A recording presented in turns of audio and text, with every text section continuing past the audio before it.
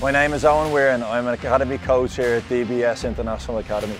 Over the last 15 years I have had a successful playing and coaching career both in the elite level and professional level of the men's and women's game. I have played both in the UK and Ireland and also represented Ireland at underage international level. My experiences both playing and coaching in Ireland, the UK and America have contributed to my development as a coach and also a mentor for the young players within our academy.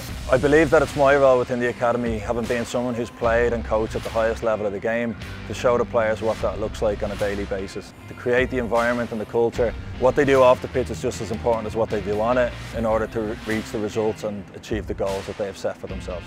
Our aim at the end of the course is to improve the performance of the players both on the pitch, in the classroom and within the gym environment.